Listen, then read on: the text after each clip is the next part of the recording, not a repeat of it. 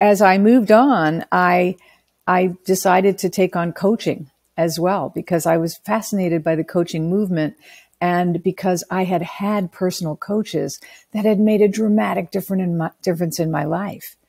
And the other thing is that in my experience being a couples therapist, I discovered that there really were these 5 sort of deadly sins, the sort of 5 things that people do that really break marriages down. And, one of them being criticism. Criticism is death by 1,000 cuts. One of the very first decisions was the marriage wasn't in major crisis, major breakdown. They weren't at each other's throats seeing divorce lawyers in court. It wasn't that bad. But there was something just missing. It wasn't the way it had been when they first fell in love. And that's how it is for so many people. It's not terrible, but years have gone by. These two, Tom and Tess, have been through tremendous stress because their first child, their first and only child, was born with profound special needs. Hi, and welcome to another episode of Better Business, Better Life. I am really, really excited this morning because those of you who listen to the podcast, I'm a big fan of the Go Giver book series. It's something that I actually started reading. It completely changed my life. And I had Bob Berg on the podcast a few weeks ago, and I said to him, I love the series. And he said, well, actually, it wasn't just me who wrote them. It's actually John who was the writer of them. And I said, and the Go Giver Marriage was actually co-authored by both John and his wife, Anna. So today I'm really privileged to have both of these people on the show. So John and Anna, welcome to the show. Lovely to have you here. Thank you so much. Thank you so much. So those of you who maybe haven't read the Go Giver series, it's a really beautiful series of books that just, the best way I can describe it is it makes you rethink your entire life.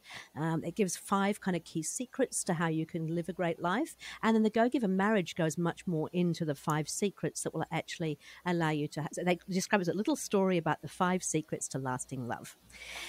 So I'm going to ask John and Anna to actually share with us, how they got to be on this journey of writing books and all the things that they do. John, would you like to start? Well, sure. I'd be happy to. I'm so glad to be here. Thank you, Debra. Let's see. Well, so I'm a writer. I haven't always been a writer. I've bounced through a variety of different careers in my life. I've been a classical musician. I play the cello and compose music.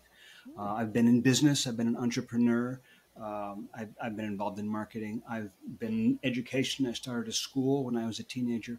I've just done a lot of different things. I've followed a lot of different interests, but they always seem to revolve around. I ended up being the guy writing the newsletter or the article or the poster or whatever. And eventually, I really discovered that writing was my love. So I've published over 30 books. Most of them have been in partnership with somebody else. Somebody else is like writing somebody else's memoir or co-authoring a book, as I've done with Anna or as I did the other books with Bob. And I just love it. Now, Bob and I like to say Bob Berg ruined my career because I was all set to be a Hollywood screenwriter. This was my plan 25 years ago, whenever it was. And Bob came in and said, hey, listen, I got this idea for a book, but I don't know how to write a book like this. Could you write it for me? We'll go in it together. You do the writing and I'll promote it. And we did. I wrote it and he promoted it. And it's since sold over 1 million copies. I never did get to Hollywood. I never did write screenplays. I ended up discovering that I loved writing books. The Go Giver was kind of my big break in writing books. And as you say, the whole series of Go Giver books followed and many other books. And now I'm writing novels. But way back, I'm just publishing my 3rd thriller this summer. And that's another love.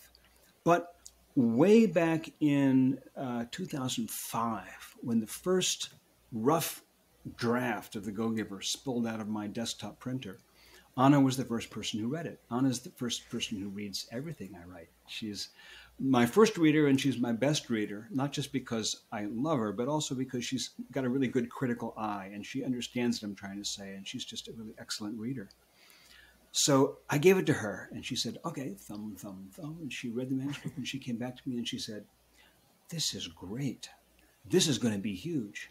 This would make a great book about marriage. And she had that idea way back then that we should write a book together about marriage according to the Go Giver principles. And many other things got in the way. There were other Go Giver books to write, other book projects to have happen, and the idea just kind of cooked along in the back burner until the pandemic hit. And then we saw, after a year and a half, there were so many couples who had said, in sickness and in health, for richer or for poor, till death do us part, but they never intended that to be 24 hours a day. Yes. And suddenly people are holed up together, and a lot of marriages were frankly in breakdown and crisis. And I said, if we're ever going to write this book, now's the time. So we did. And it's the first book we've ever written together, and we had a blast. In that time. Sorry to interrupt. I hadn't realized it was in that time. Yeah, so that's really interesting. Yeah. It's the first book we've ever done together, and it was just an absolute joy from start to finish. And that's how we got here. Now we're not just man and wife; we're co-authors. That's fantastic. And so we got your background. You're not a screenwriter, but you've got into writing novels and doing books and things. Anna, what is your background? I, like John, have had multiple careers, but my primary career and the very first thing I trained as was a clinical therapist. And so I had the great joy of training with a very, very brilliant Israeli therapist that was my supervisor straight out of graduate school, and who I worked with for a number of years. And she was not only brilliant at group therapy, but she was brilliant at couples therapy and brilliant at working with individuals and couples. So I spent a number of years there, and I moved on, and, I was a therapist for a long, long time. I started to sort of lose my thread on what does it really mean to be that person that's just listening and listening and listening and not actually giving any feedback in a concrete way.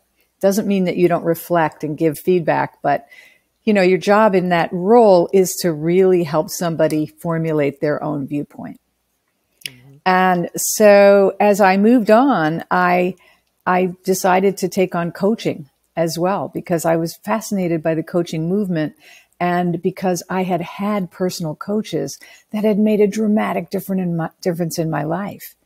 And the other thing is that in my experience being a couples therapist, I discovered that there really were these 5 sort of deadly sins, the sort of 5 things that people do that really break marriages down. And, one of them being criticism. Criticism is death by 1,000 cuts. So I began to sort of formulate what are the things that we all needed developmentally as we were growing, as we were babies and young children and adolescents. What are the things that we needed developmentally in order to become a whole person who is capable of relating? And that's how the 5 secrets were really born, because the 5 secrets are actually the polar opposites of these 5 sort of deadly sins. And I was privileged to study with a number of people like John Gottman and others along the way who influenced my work. Yes, very much. John Gottman's brilliant. And so I feel like my journey was that once we decided, I had already been coaching couples and coaching individuals. And then the book, sort of unfolded. And it took another step forward in that I started training coaches and training more people to understand that there are some simple secrets to what makes relationships tick. And they're the very things that we all need. And if you can kind of capture those secrets, you can really have a profound relationship that doesn't involve codependence or trying to change the other person. Love it. So for those who've not read the book, first of all, I say I highly recommend you do it. It definitely changed my view. I was just having a bit of a joke beforehand. I'm on to my 3rd marriage. Sadly, but also gratefully. I'm loving the 3rd time round, but I think that there was a lot of things that I didn't really understand. And I think I fell into those 5 traps quite quickly, quite easily, without even realizing it. So the 5 things are appreciate, attend, allow, believe, and grow. And the book, what I love about the book is it's written as a story. and it brings some of the characters from the previous books into it, and it takes you through their kind of life and the lessons they learn on the way. How did you write it? I mean, I can't even get my head around where you start with writing something like this. You know, first of all, I adore the Go-Giver storyline. For those who haven't read it, the original Go-Giver is a parable. It's a story about a young man named Joe who's trying to figure out how to get ahead in business, and he learns from this wise old man named Pindar. And there are other characters who start to recur in the subsequent Go-Giver books. And Like they're Rachel. all independent stories, but they each take place in the same fictional town, Pindar's town. And as Deborah said, some of the characters recur. I knew we were going to revisit the town. I knew that our hero was going to be a couple. They're called Tom and Tess in the story. Yes. And I knew that they were each going to have their own separate storyline. And that the marriage, one of the very first decisions was the marriage wasn't in major crisis, major breakdown. They weren't at each other's throats, seeing divorce lawyers in court. It wasn't that bad. But there was something just missing. It wasn't the way it had been when they first fell in love. And that's how it is for so many people. It's not terrible, but years have gone by. These two, Tom and Tess, have been through tremendous stress because their first child, their first and only child, was born with profound special needs. Now, this is a common experience. Millions and millions of people. Anna and I have both experienced this, by the way. Right. So that took a toll on their relationship because it was so difficult dealing with this situation. And then there was work, and then there was finances, and that's what happens. It isn't that we set out to sabotage our relationships. It isn't that we fall out of love. It isn't that we dislike the other person. It's that life wears us down. It tugs at our attention. There are other things that we need to deal with. And so we just kind of take each other for granted. We start to slide. And those things that we did, the ways that we attended to each other with such care when we were first falling in love, the ways that we were romantic with each other, the ways that we paid attention to each other and learned about each other and observed each other, we kind of let that slide because it doesn't seem essential, but it is essential. And Tom and Tess both meet other individuals in the story that gradually bring these truths to light for them. And I always have a lot of fun winding toward a sort of a surprise ending that you don't see coming, but once you see it, once it happens, you go, of course it had to end that way. So I just had an absolute blast writing that story. And then I thought Anna was going to write like this short afterword of like 3 or 4 pages. Like, and by the way, here's how these things work. And she started handing me her drafts after I'd done my parable. She started handing me drafts of what she was working on. I was like, well, this is growing. And it grew and grew. And it ended up being a whole second half of the book. And I could never have written what she wrote in the second half of the book. It complements the story and explains the principles so well that it's like a whole book unto itself. So the process was a process of discovery for both of us, and we just had such a wonderful time writing it. Yeah, I'm going to ask a little bit more about that in a moment, but I guess it's very similar to the Patrick Lencioni books. He does a similar thing. He kind of tells a story up front, then he actually explains the rationale behind it and what is going on. And the second half of the book is very much about, yes, what does that actually mean and how do you put it into your daily practice and what can you do with that on a daily basis, which I love because that gives people a real practical, pragmatic set of tools they can do on a daily basis. He's so good at it. Yeah. So Anna, you did that. So that's what you do. Is the second half of the book is very much about taking those 5 principles, describing what they really mean, how you can bring that into your daily thing. Tell us a little bit more about how that came about and what you wanted to achieve with that. Well, each secret has an opposite, and that opposite is again what we call the 5 deadly sins, if you will. The 5 deadly habits. The things that really tear marriages down. And tear relationships, even in business, down. And I do want to say that these 5 secrets apply to business as clearly as they, apply to marriages. And they also apply to parenting. So these are like sort of, because these 5 secrets are based on developmental needs, the very things that you needed as a child, attention, time, appreciation, somebody to take care of you when you skinned your knee or you were having a bad day. These are the very things, the foundations of what our basic human needs are. And so when you really conquer the secrets and you understand the underpinnings of what makes them powerful, you have an arsenal of strength that you bring to the relationship. And in line with all the other Go-Giver books, each one of these secrets is a way of giving to the relationship. And people will often say, you know, since we're speaking to an audience abroad, I just want to say a little slur on America is that, you know, there'll be a lot of people who will be like, oh, well, I want a 50-50 partnership. And we always say, you know, there's no such thing as a 50-50 partnership. It's the sum total of the marriage has to be 100%. And that means some days you're going to have 70 and he or she's going to have 30. And you're covering the extra 20%. Because that's what makes a marriage whole, is when there's that giving and that generosity is, when that giving and generosity is really aligned, then you can, sorry, our baby boy is in a crate near the door. How old is the baby boy? He's 3, but he should be laying down. I wanted to keep him right next to me on the couch here, but he was just tired enough that I was afraid he was going to jump up and run to the door if he heard anything and make noise. So, hey, look, just anyways. to reassure you, I usually have my 2 puppies here with me in the studio, and they're normally pretty good, but every once in a while they just, they don't behave. So people are used to hearing a little bit of barking on the show. All right, good. So you were saying, so it's 100%, and so as you said, sometimes one will be giving more than the other, and vice versa.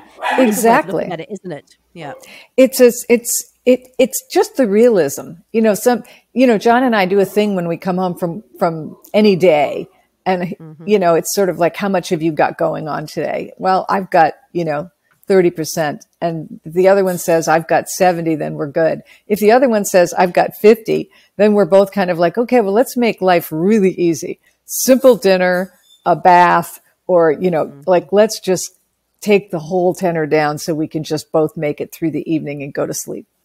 Because sometimes the day is so stressful that what you need the most from your partner is compassion and understanding that you've had a heck of a day and you're in no shape for sense of humor or to be entertaining or to do anything in that moment. I think that's really valid. I think that sometimes we don't take the time to try to check in and see where the other partner's actually at. And if you don't know where they're at, how can you even begin to engage them in a way that is appropriate? Do you do that with John every day when you come home? We both work from home, but we meet in the kitchen and it's like, how's your day going? And sort of how much energy have you got? And where are you at in relation to us and the rest of the day? And it's a habit for us. And also, that first secret, which is the secret of appreciation. I have a coaching practice, which is a therapy/coaching practice. I run groups and do group coaching. And a central question for me with all couples and with all individuals I work with is, when was the last time you thanked your partner? And for what? Because it's really simple to walk through life and not to take the time to acknowledge that this other person is constantly doing things for you. Maybe he takes out the trash. Maybe he walks the dog because you sprained your ankle and can't walk the dog. It's like, maybe you got a cup of tea on your bedside table at 7 a.m. and that was just like a gift. And it's those little things. And yet a lot of times people just expect them, but they don't ever say thank you for them. They don't say, I really love it when you bring me that cup of tea at 7 a.m. That's really so kind of you. Thank you. John actually delivers a cup of tea every morning, and he brings my computer to the bed at the same time so that while I'm having my first cup of tea, I can answer emails and just kind of get acclimated to the day. It's such a small gesture, but it's such a loving gesture. And so, and I constantly appreciate it because I never tire of just being attended to in that way. Yeah, no, I completely agree. My husband actually brings me a She, cup of coffee, but I'm not allowed to have a laptop. Sorry, John, you were going to say? I want to just add, she not only appreciates it, she appreciates it vocally. She tells me she Mm, appreciates it. She doesn't have to, but she does. She says, "Thank you so much." And later in the day, hours later, she'll say, I just want to tell you, I so appreciate that you bring me that tea in the morning. Well, mm, that would really be easy not to do. She doesn't need to do that, but she does. And you know what? That matters. That makes a difference. It's like mm. depositing in a bank account. It's like depositing positivity in our emotional bank accounts. And I've learned this from her. And we both do this throughout the day. We are constantly, frequently, regularly telling each other how much we appreciate the other, and specifically for what. And that's, the specificity of it is a big deal, because if you're unspecific, it means you could be kind of faking or just sliding.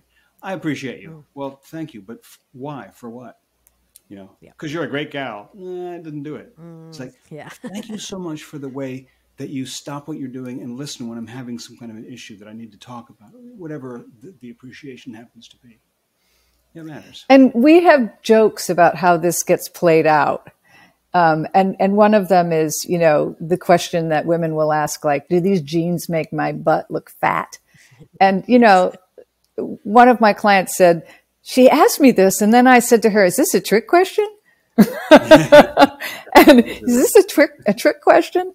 He said, because nothing could make your butt, he used the A word, nothing could make your butt not look great. And he said she walked away like floating on a cloud. Well, Yes. it's a simple little way of appreciating her. He could have said, yeah, you got an extra 10 pounds. It'd be great if you knocked it off. That wouldn't be the way.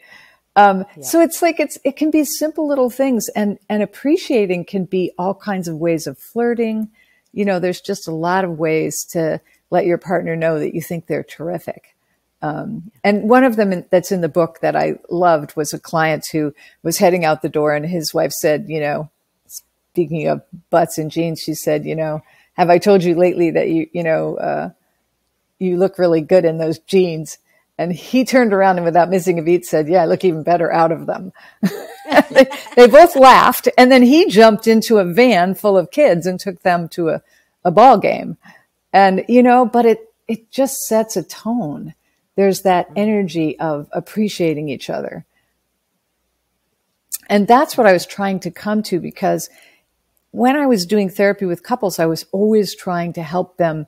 I was always trying to educate them about how they could talk to each other, ways that they could create intimacy with each other that wouldn't kill them, but that would actually enhance the relationship. And you're now doing a lot of work, or about to start doing work with CEOs and things of businesses who are struggling as well. Tell us a little bit about that work that you're about to start. I actually am leading a group coaching for men executives and, professionals. And it is specifically for people who feel that they've worked so hard at developing their business or their entrepreneurial journey that they've kind of either dismissed or left their relationship a little bit to the side. And so it's skill building for how to bring the lifeblood of the relationship back, and how to sort of warm it up so that the relationship thrives as much as the business does. Because women are naturally attracted to men who are successful. And so it's like, I like to tell men, I'm just so thrilled that you're successful, because that's your power. And don't lose that for a moment. I mean, be powerful. Go after it. But don't forget your children. Don't forget your wife or your partner. There's always another person in the relationship that is wanting in some way. And if you can just keep the lights on to what those wants are, and or just find your own ways of feeding and nourishing the relationship, the skills are not hard. It's just actually taking the time to do them. And I have men in my practice right now that literally set 5 or 6 timers a day. And they actually put little homework attached to all those timers. And they're at work, but one of them will send his wife a little love note or a little sexy text at like 2 p.m. And then at 3:30, he'll say, hey, I'm going to be out of here at, in an hour. Is there anything I can do for you on the way home? Or something like that. I mean, his wife adores him because he's always attending to her, and in just little ways. But he says it literally takes him 5 minutes a day. It's 1 minute per alarm for the intervention he's going to make that is about her. Yes. And it takes care of everything. He said sometimes that, he'll take his 2:30 in the afternoon alarm and he'll make a dinner date for 3 nights from now on Friday night at a restaurant he knows she loves. And then he'll send her a note saying, hey, I got a reservations at such and such a place. Beautiful. Yeah. Yeah. And it is, I mean, I think using technology to kind of help you as well. I know that I'm guilty of sometimes, getting so engrossed in my work that I forget what time it is. And so I've actually now got reminders in my calendar that actually I'm supposed to be going home and having dinner with my husband. And it's not that I don't want to go home and dinner with my husband, but sometimes we just get too caught up in what we're doing. So using that technology to remind you, I think, is really important.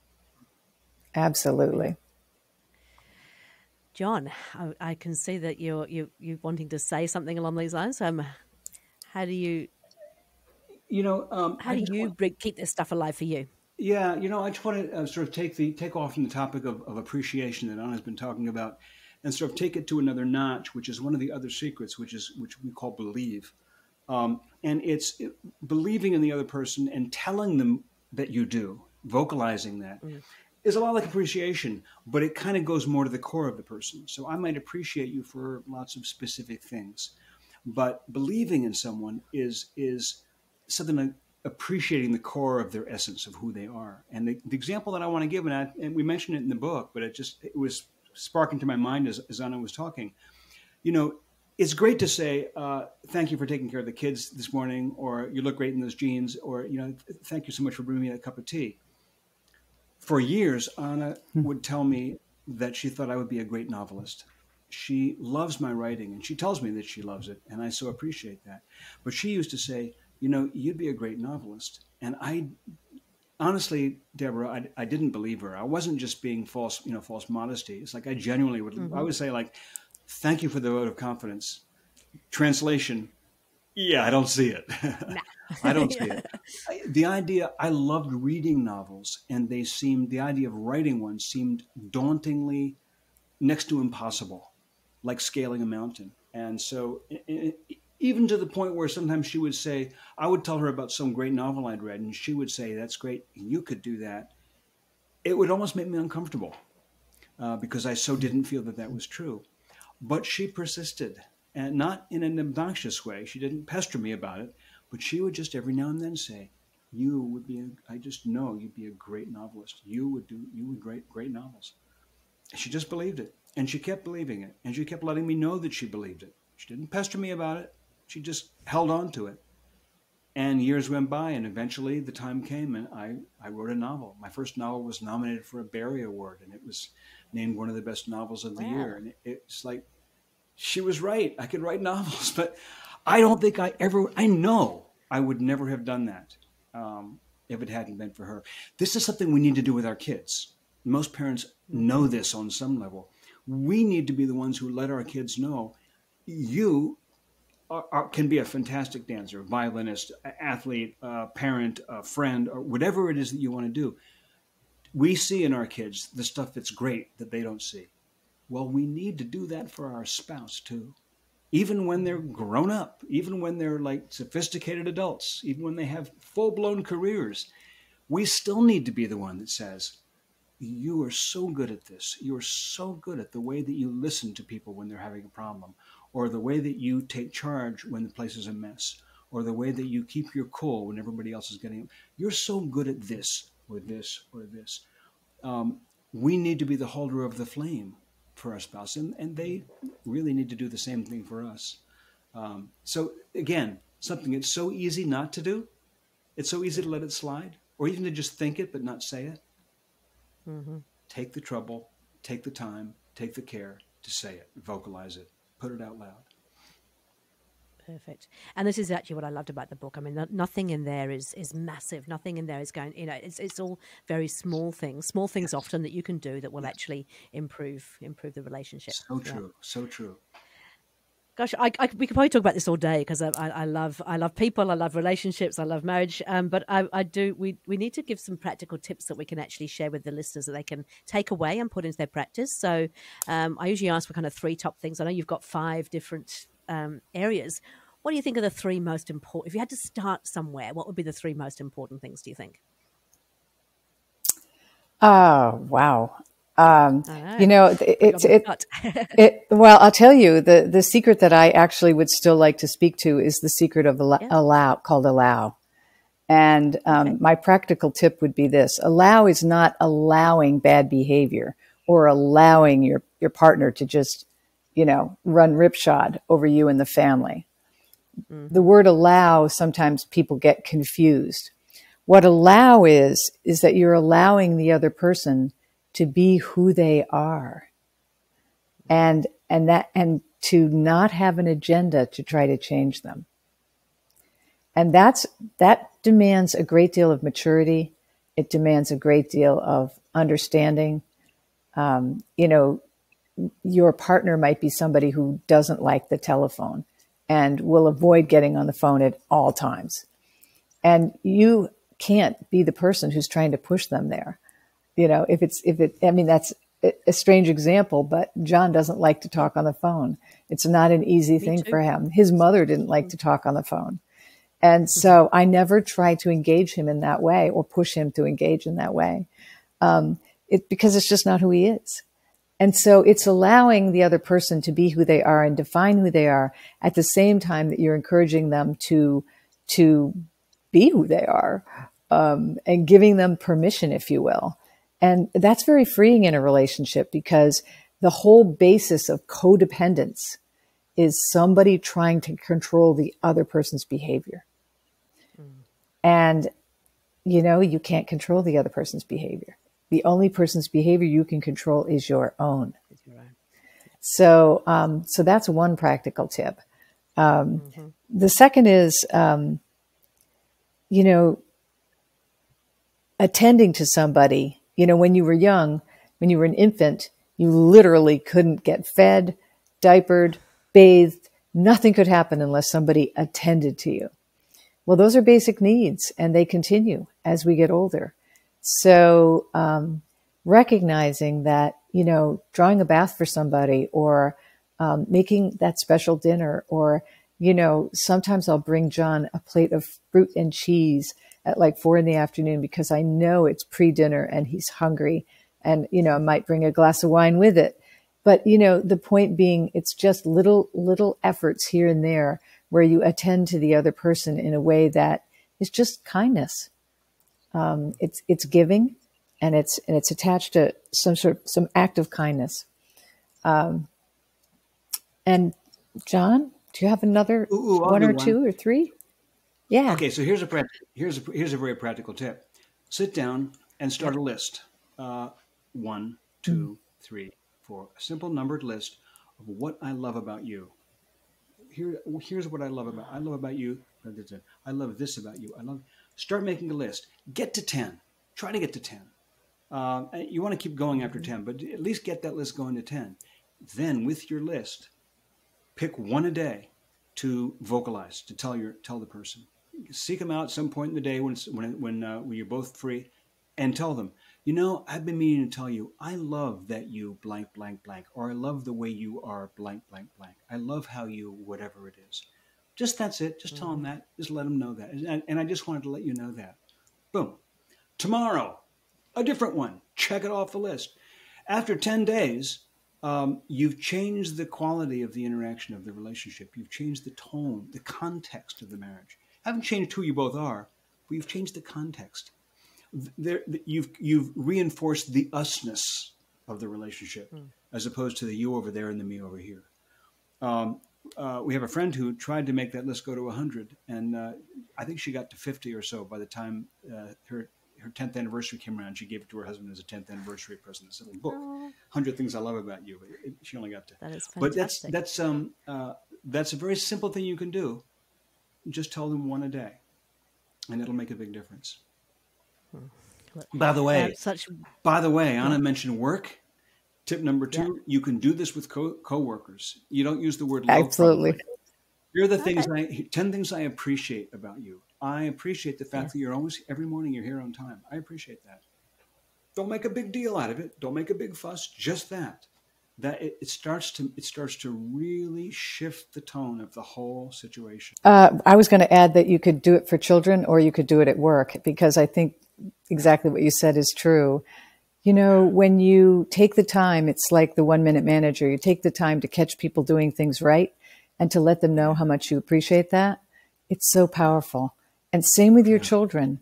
You know, just take the time to tell them that they're doing a good job. It's so powerful. I just want to add to this that, you know, since we have some free mic for a moment, on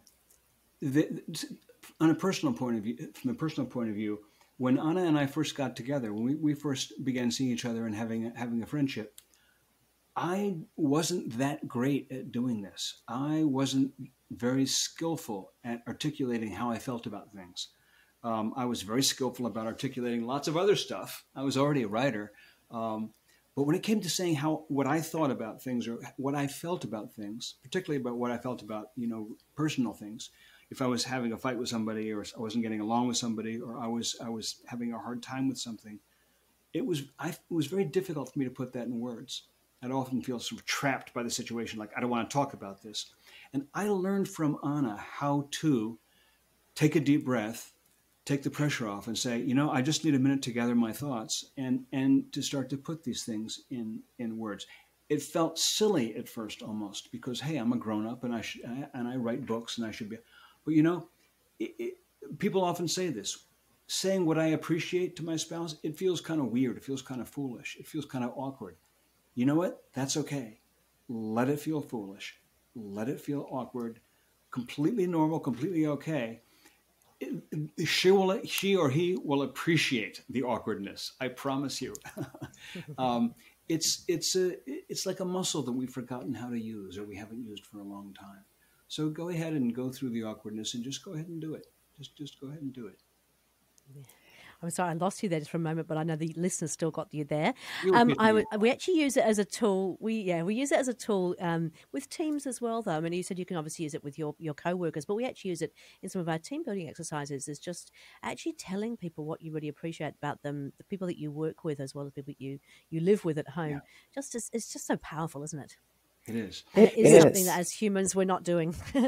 It is, and the other side of it is powerful too. Being the recipient of that and not saying, "Oh gosh, no," you're actually saying, "Thank you, I appreciate that." Taking it in, you know, it's the law of receptivity, the 5th law of the go-giver. That's a part of it too. We need to not only give the appreciation, but accept it and say, "Thank you. That is so nice of you to say. I really appreciate hearing that." And I have a last practical tip, or another practical tip. Please, I'm loving it. If there's still airtime. Absolutely.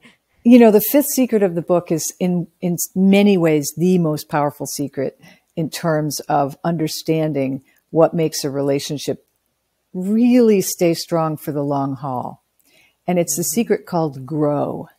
And it's the thing that people stop doing sometimes. They get into the relationship. I've seen it happen with a lot of women where they have children, they focus and devote their whole energy to the children, and then all of a sudden they're focusing their energy on the grandchildren. And, you know, 25 or 30 years goes by and they haven't done anything to really sort of grow themselves in a really personal way. They've given all their energy, all their time, and all their devotion to taking care of others. And growing yourself is one of the most important things that we do in life. And the truth about longevity, whether it's just living to be 95 or 100, is that curiosity and the capacity to continue to learn and grow is really what keeps people vibrant and alive. And so in every relationship, it's really important to not try to define yourself through your partner. Like John's a brilliant writer, and I'm just astonished by who he is.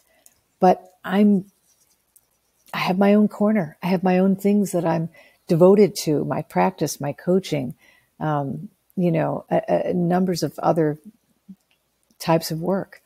And so, if you can keep growing and keep developing yourself, then you always have something new to bring back to the relationship. As you learn and grow and explore, it's like the conversations between you and your partner get richer and richer. Oh, yes. So true. And I think that can happen on both sides. It can be that, the wife who's kind of looking after or the partner who's looking after the children, the grandchildren, but also the people who get so busy in work that they don't find the time to actually work on growing themselves as well. So if you're a busy entrepreneur, how would you recommend they find that time, and what could they do to make sure they're doing that part of growing as well? Well, a question I frequently ask in my practice to people is, if you could do something as an avocation, like what would your heart really pull you toward? What is your heart's calling on something outside of your work that you really love? And sometimes it's something simple like, it could be, they enjoy copywriting, or they enjoy, book design, or they enjoy, some martial art.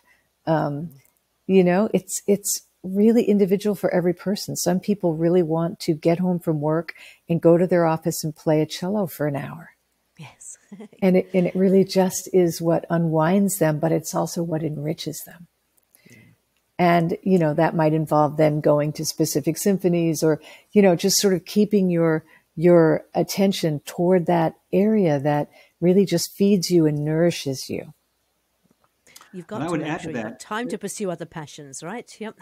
Yes, John, sorry. I would add to that, there also may be avenues within one's work where you explore new ways of doing this work, or new opportunities within this work, or new ways of relating to the staff. There may be also paths of growth that are right in front of us in our actual entrepreneurial business that allow us to expand who we are, the definitions of who we are, the boundaries of who we are, by that 9 to 5 or whatever the hours are we spend there as well. So, it's yeah.